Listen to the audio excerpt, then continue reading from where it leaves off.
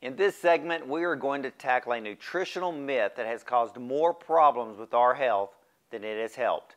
Now, how many of you today believe calcium is needed for strong bones? And how many of you grab your calcium pills or a glass of milk to help you stop your legs from cramping? Now, how many of you ladies watching today take up to 1,500 milligrams of calcium every single day because your doctor told you that you needed it to help prevent osteoporosis because you're going through menopause? Now, let me lower the hammer on the calcium myth. What we have been taught as fact was nothing more than a theory. Well, today, I'm going to explain to you how calcium and magnesium must be in balance. The scale has been tipped in favor of calcium far too long, as magnesium is the mineral that needs more exposure. Well, think about this. From 1984 to 1993, our calcium levels increased 700%. And what researchers learned was that osteoporosis increased during the same time and did not improve our bone health. Now, have you noticed every food company fortified our foods with extra calcium? How many of you buy orange juice with the extra calcium in it? Well, it proves calcium is completely ineffective in preventing osteoporosis, a disease that is simply a nutritional deficiency. Now, for strong and healthy bones, we need calcium, we need magnesium, we need vitamin D3 and vitamin K2. And to put it mildly, calcium alone is a failed treatment for osteoporosis. Now think about this. An army general can't fight a battle alone. He has to have his troops with him to win. And guess what? Calcium and magnesium, vitamin D3 and K2 all need to work together for us to win in the areas of bone health. Now, you want to learn something else? When osteoporosis wasn't improved, heart disease increased during the same time period. Because if the bones aren't receiving the calcium correctly, your arteries are receiving the calcium. And there's a reason why they call it hardening of the arteries. You may think it's because of cholesterol, which can be part of the problem in some people, but calcium in the arterial wall is causing the hardening. And if you have osteoporosis, most likely you have hardening of the arteries. Now, researchers have seen this hardening of the aorta, the largest artery in the heart, in men as young as 35 years old. Now, researcher Dr. Diane Fiskonik also found that too much calcium can cause some forms of arthritis, calcium deposits around the joints, and even kidney stones, which can be displaced calcium from the supplements you're taking and even food. And what I want you to know is that calcium is a much needed mineral, but it needs to be directed to the right areas of the body. Now think about those who have had a heart attack.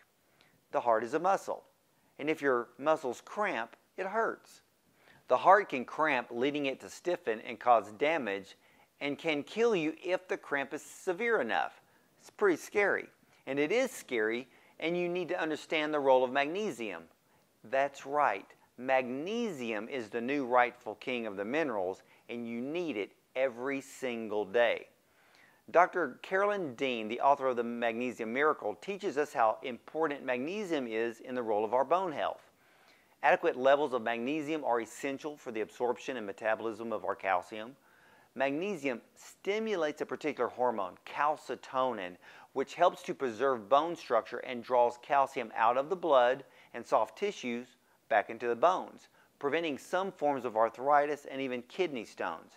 Now, calcitonin is produced by your parathyroid glands, which are 4 tiny glands behind your thyroid, which are about the size of a grain of rice. And also, magnesium suppresses another bone hormone called parathyroid, preventing it from breaking down the bone. And get this, magnesium converts vitamin D into its active form so that it can help calcium absorption into the bone. And magnesium is required to activate an enzyme that is necessary to form new bone.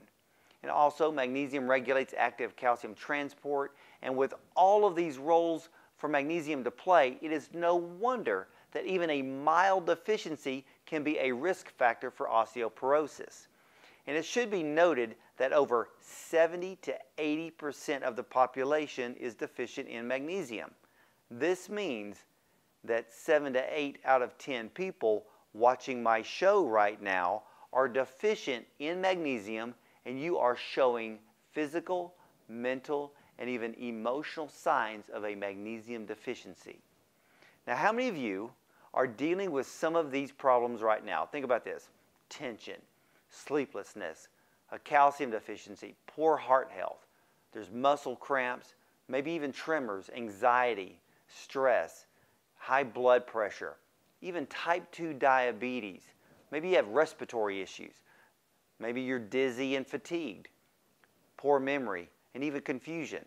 Well, as you can see, magnesium plays a huge role in every area of our well-being.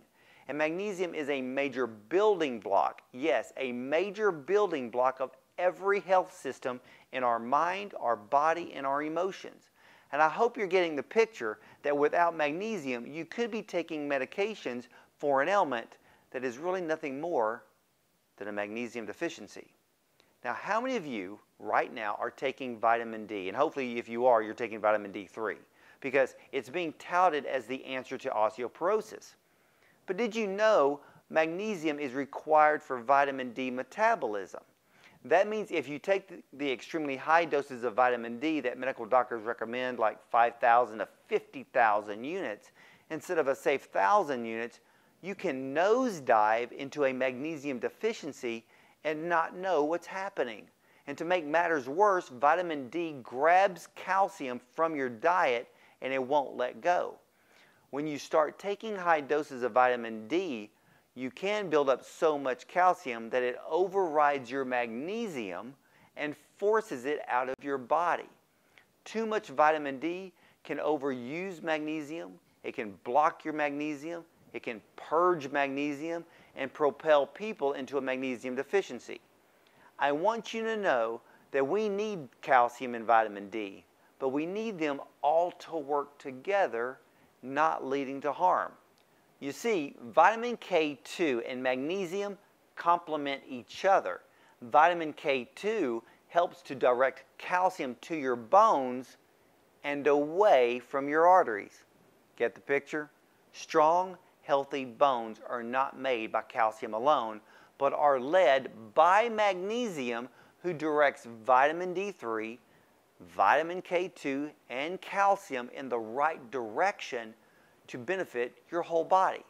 Now, there are dietary sources of magnesium, which include sea vegetables such as kelp and dulse and nori, and few people eat these on a regular basis, however, if at all. Vegetables can also be a good source, along with whole grains. However, grains must be prepared properly to remove the phytates and the anti-nutrients that can otherwise block your absorption of magnesium. Doctors, dietitians, and even some nutritionists will say that if you eat a good diet, you will get all the nutrients you require. Well, this is another myth. 100 years ago, we received about 500 milligrams of magnesium in our healthy diet. Now we barely are getting a little more than 100 milligrams, maybe just about 118 milligrams is what they're saying, because our soils have been so severely depleted. That said, when it comes to getting proper amounts of magnesium in my own personal diet every day, I like to ensure myself and take a proper supplement. That way, I'm not guessing or betting that my healthy diet is truly enriched with the right nutrients. Now, I like to use Natural Vitality's Natural Calm.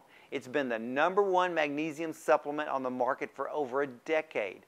I mix 2 teaspoons in a glass of water. I love the raspberry lemon flavor, and they have great tasting flavors across the line. And I take it every night at bedtime. And I want you to understand that magnesium is one of the most vital nutritional building blocks that the human body must have every day to be healthy. The subject of magnesium is so vast, we barely touched on its full potential, but we'll be covering every aspect of magnesium in the coming weeks, because without this important nutrient, we will have issues that medical science won't have a nutritional answer for. Well, we have something free to give away today, so take a look, as today is your day for better health.